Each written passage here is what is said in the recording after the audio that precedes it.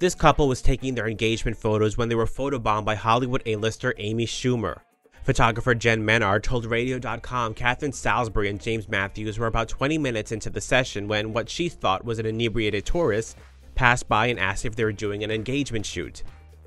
When she said yes, Amy asked if she could photobomb the picture. Catherine, who recognized the star, emphatically said yes. The resulting photo taken in New Orleans' historic Audubon Park is spreading smiles across the internet. Jen says the serendipitous moment made Catherine's day since she is a huge Amy Schumer fan.